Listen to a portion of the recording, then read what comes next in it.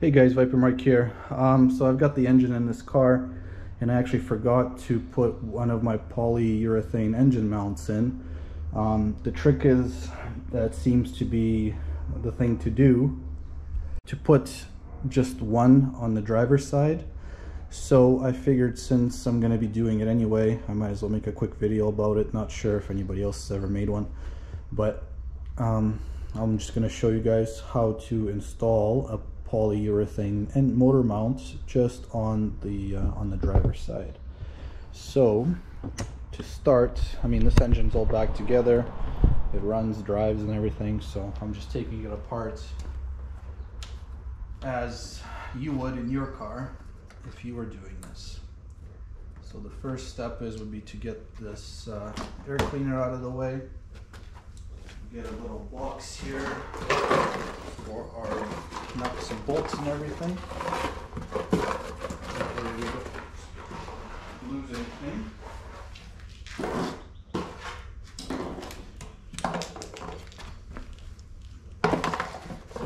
So we'll start with that. Then we've got to disconnect all these lines here.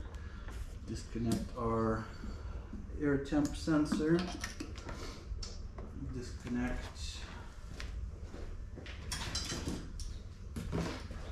Disconnect our breather line for our idle control motor.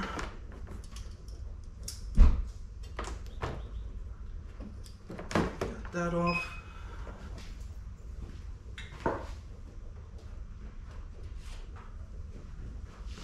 And then we just undo the intake clamp here.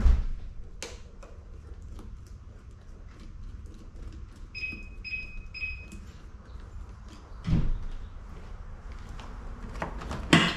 your intake comes off. There's also a little screw on the bottom that you undo. This is where it attaches to the impact bar here. Or not the impact bar, but it's like a brace, I guess.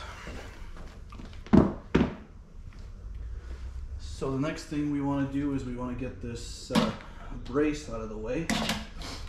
So there, we just pull this vacuum line off of it, and then we just got to take these bolts out. The reason why we're taking this out of the way, because we got to lift the engine up, and if we don't pull this, then it's going to hit the thermostat housing, is going to hit on the bottom here.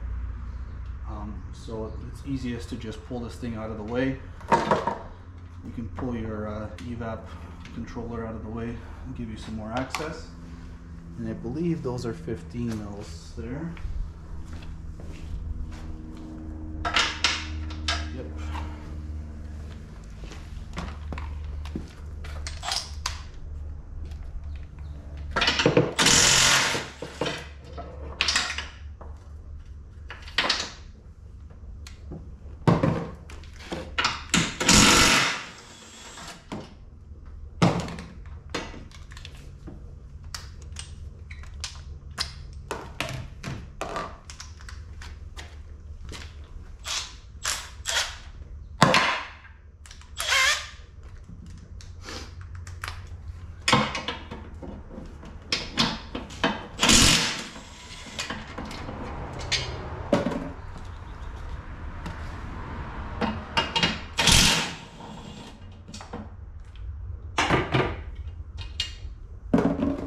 Okay, and then that just comes out, and that should be all we have to do at the top. Now we want to get the car up in the air, and then the rest is just on the bottom. It doesn't look like it should hit anywhere else here. It'll just give us enough room to just kind of lift the motor up enough to sneak that motor mount out of there. So let's go ahead and lift it up in the air.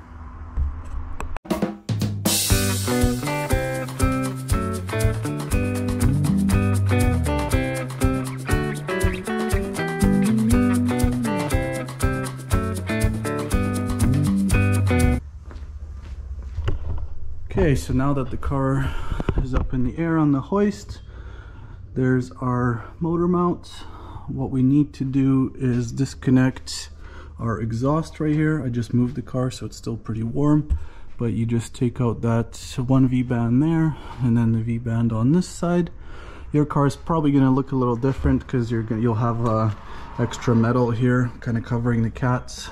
Mine doesn't have that because this was my turbo car and that was all removed for the turbos, but I'm going to make new heat shields here to go around the cats. But anyway, that should be all we need to do. And then obviously we need to undo the motor mounts, which we've got one bolt there and we've got one nut there. They're 3/4 inch nuts.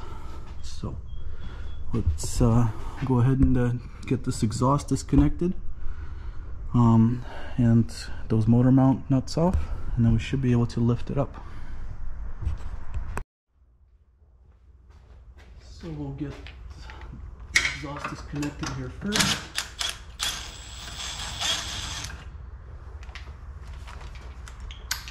When I was reconnecting, I kind of turned the V-bands so they're easily accessible.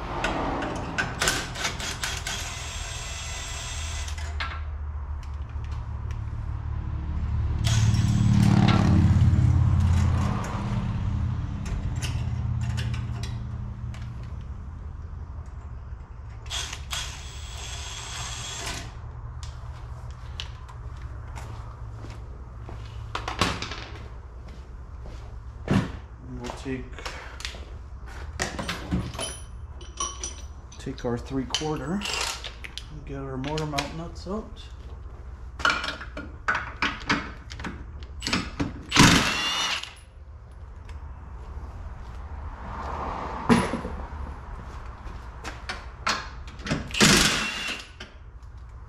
Okay.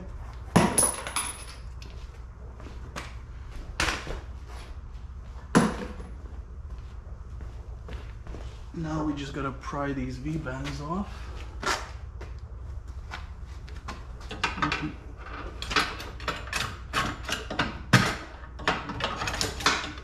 That way we can separate the exhaust. They should come off fairly easy.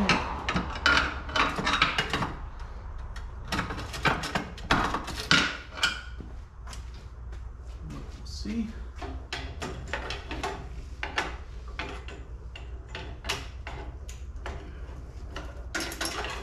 I've got my exhaust is all still tight, so hopefully it's kind of in the right place. We'll find out.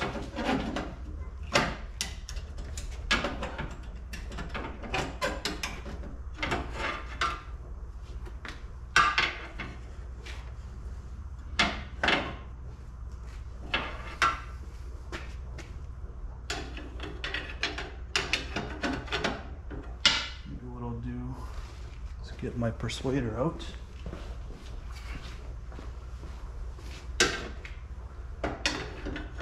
Let's see, it's this one.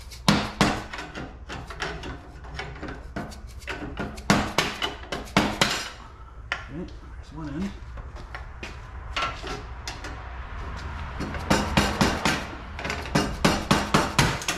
There's the other end.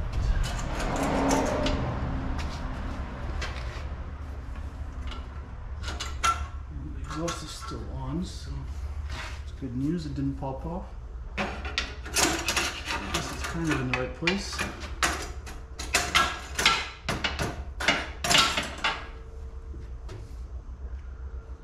And we have our flex joint there, so it should allow us to pry the exhaust out off the header, hopefully. Yep.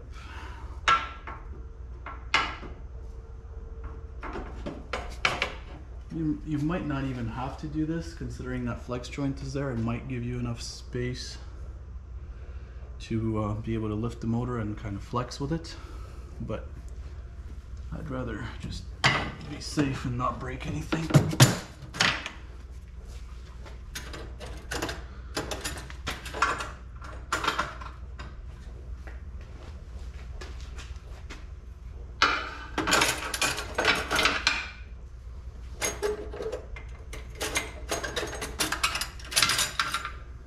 Okay.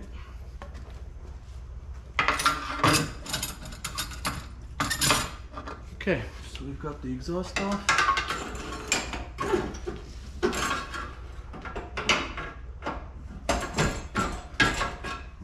sides. So now, I mean, if you're doing this on the ground, you just take a floor jack.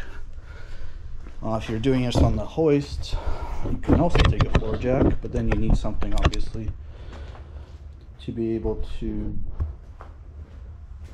lift the motor up.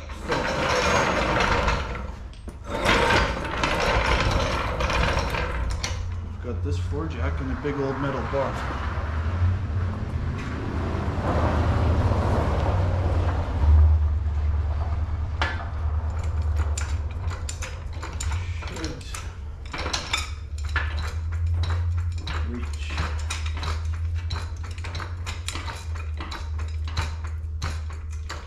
If not, we'll just drop the hoist down a bit lower.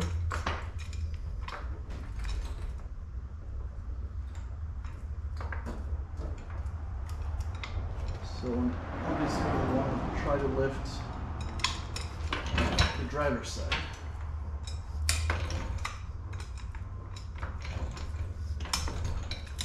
And you want to be careful with the oil pan. It is an aluminum oil pan, so you don't want to break it.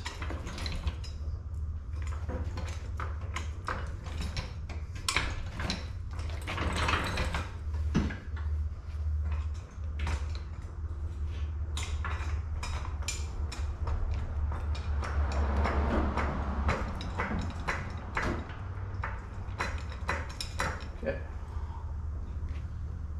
So, as you can see here, we've got some separation in the motor mount there. I'll take these bolts out and see how much more room we need to be able to clear. I don't want to lift more than we have to. I believe those are 1/2-inch bolts.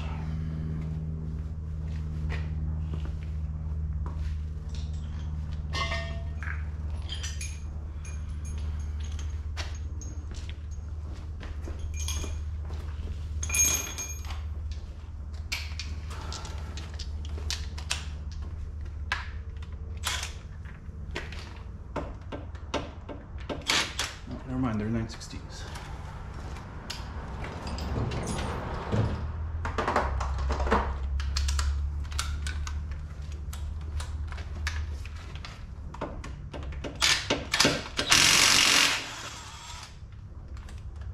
One.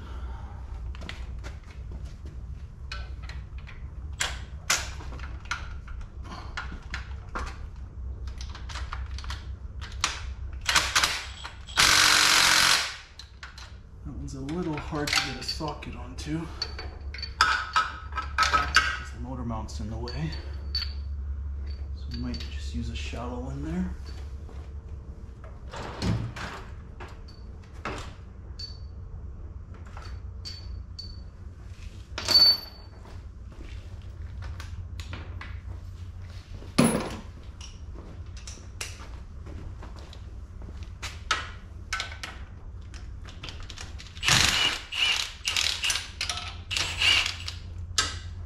Okay.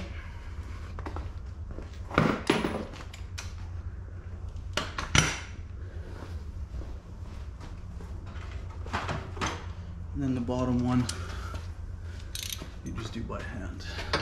You just use a wrench.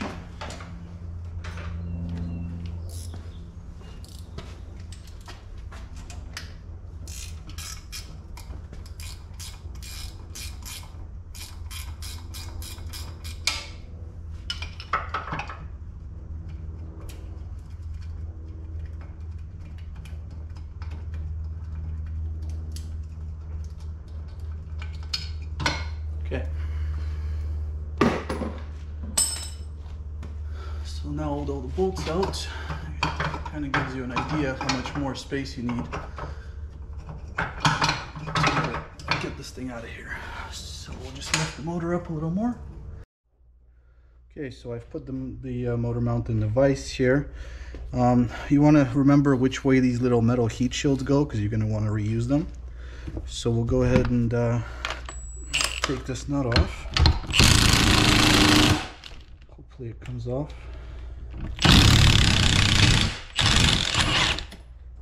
Yep, she was a little rusty, but not bad. So you see here, you've got your heat shield. It goes like so. So there's your old motor mount. This one was starting to tear. I did notice the motor moving quite a bit on that car, so which is why I decided to do this. And we've got our new motor mount. Comes with the new hardware, and it's also got a dimple here that you see. So that dimple lines up with that hole. And you also want to remember to put your heat shield back on, like so. And you've got your dimple in place there.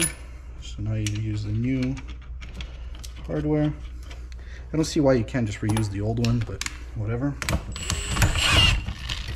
And you want to make sure the dimple stays in place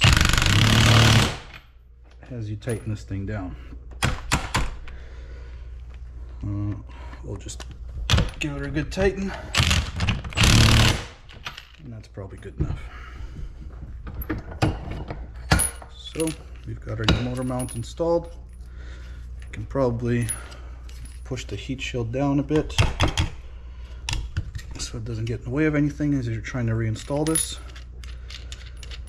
And now we're ready to put it back in the car. This stud is a bit longer than the old one, so it might fight us a little bit going back in, but we'll see what we can do. Okay, so now we're going to try to sneak this thing in here. Make sure we got it the right way around. Put this hardware down for now.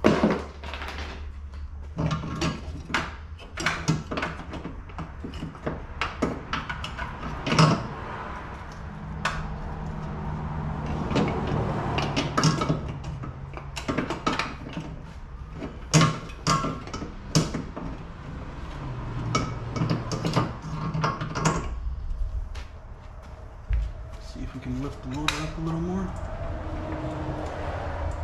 Give us as much space as possible. There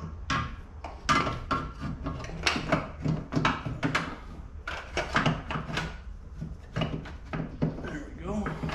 It's almost there.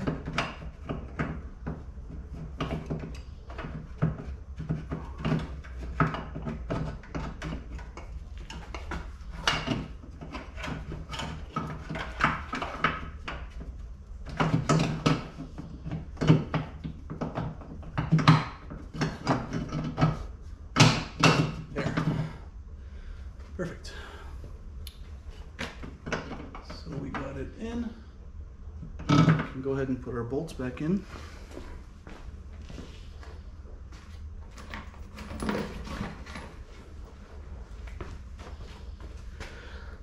Move you guys a little closer here so you can see that it's in and seated.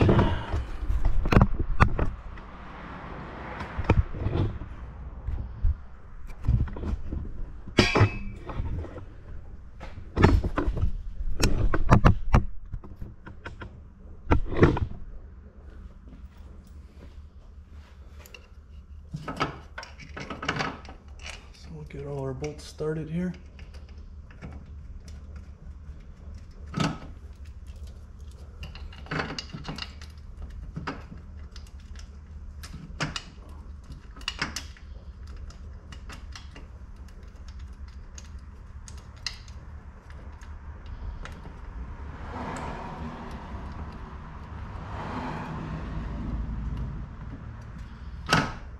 Might have to drop the motor a little.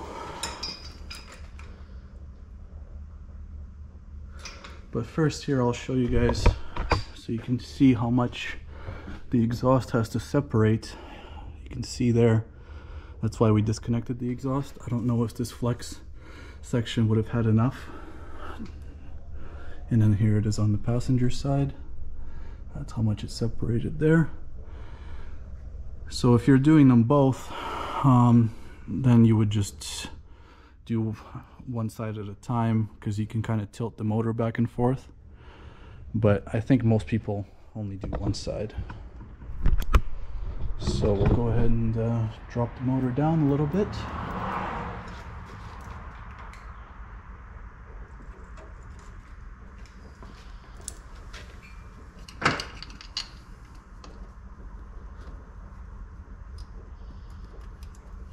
We just want to make sure that all our bolts line up, and we can start them all by hand. Don't want to cross thread anything.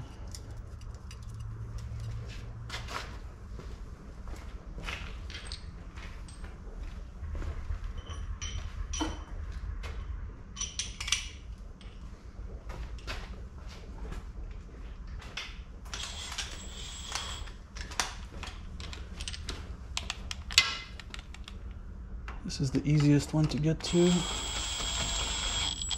we'll just snug that one up.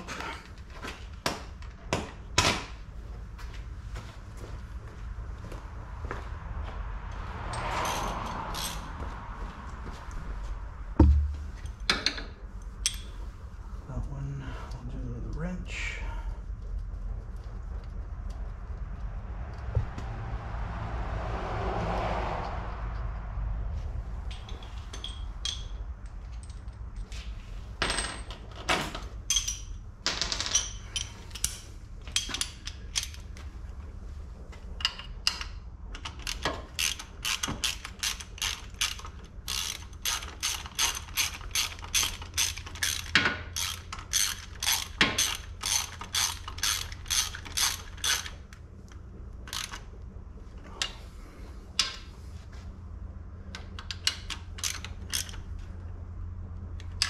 Okay.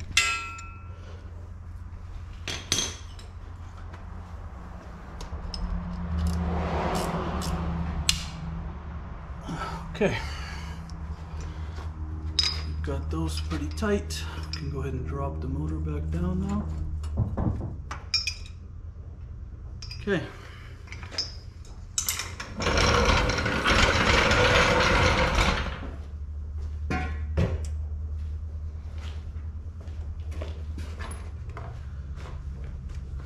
So now we'll take our new hardware and get it on the stud. You can see where it's sitting here, same place as the old one was.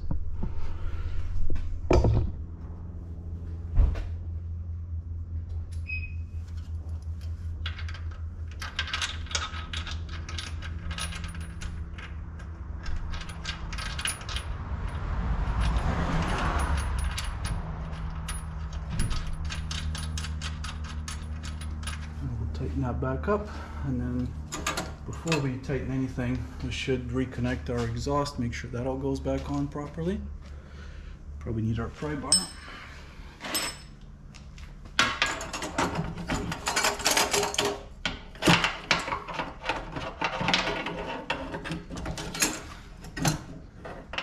It's a little bit warm, which isn't ideal.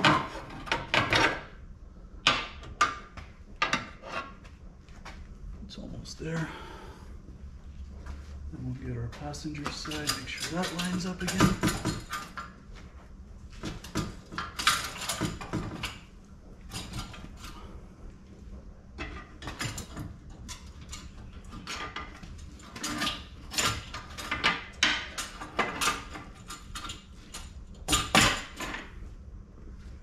So we'll get those V-bands on,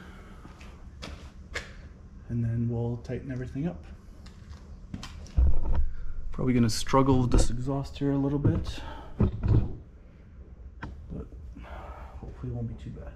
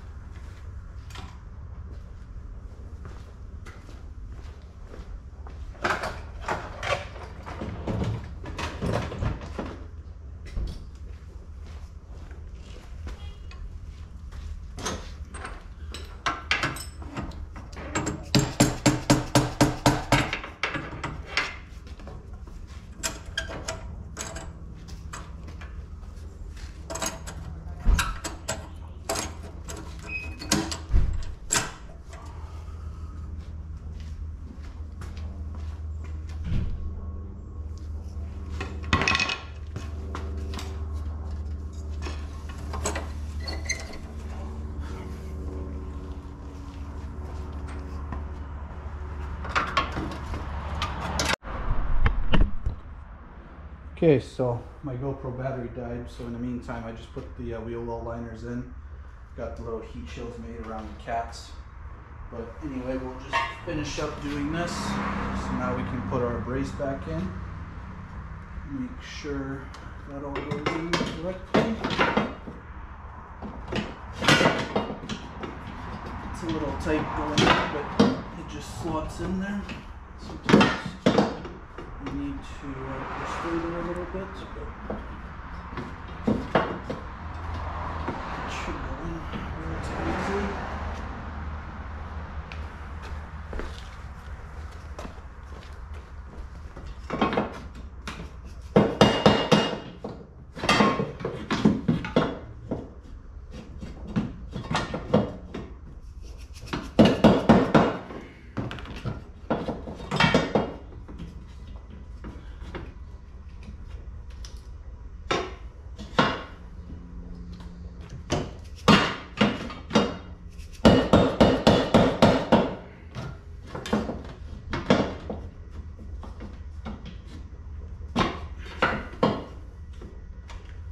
First time it was a lot easier to put in.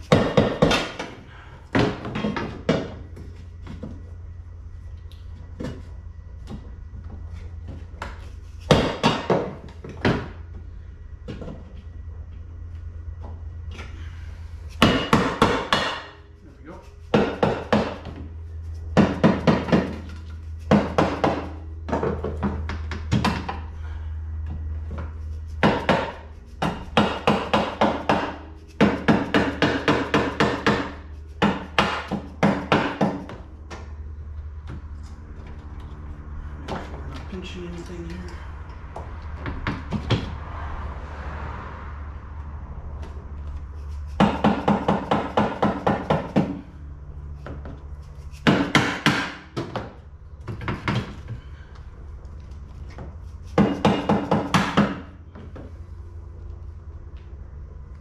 Okay.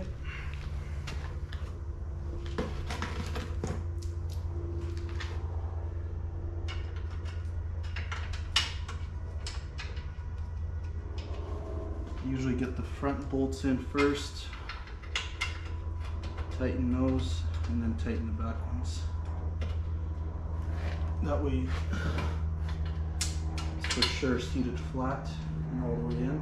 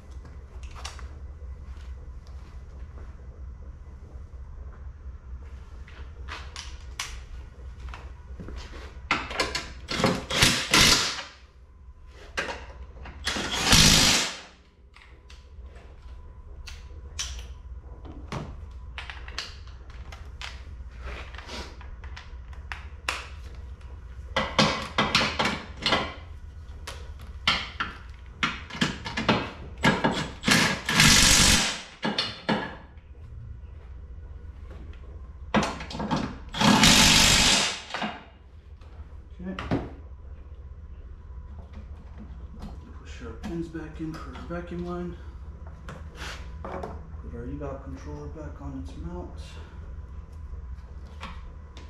And now we're ready to put our air cleaner back on.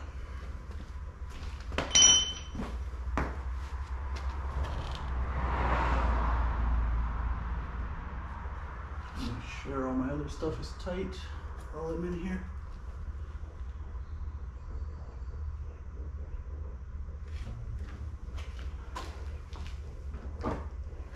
All looks good, so we'll go ahead and put the air cleaner on now. So we'll take this bottom nut and loosen it. Make sure it slots in here properly. Make sure our boot goes around the throttle body. air hose on.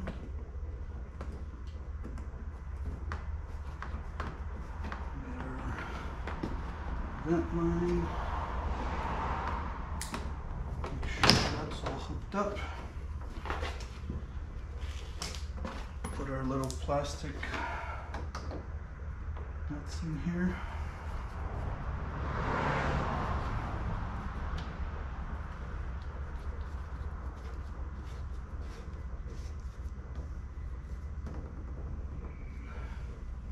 And then tighten up the clamp.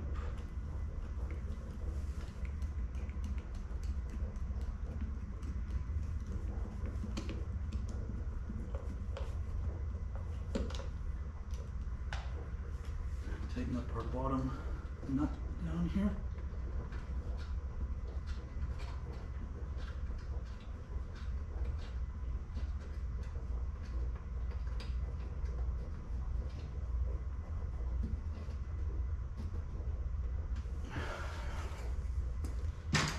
And we'll get our clamp on this hose. And that's that. So we're all done. And that's how you install a polyurethane motor mount on the driver's side. Passenger side would be pretty similar. You just lift the motor up on the passenger side more, and then it'll give you room to get it in there.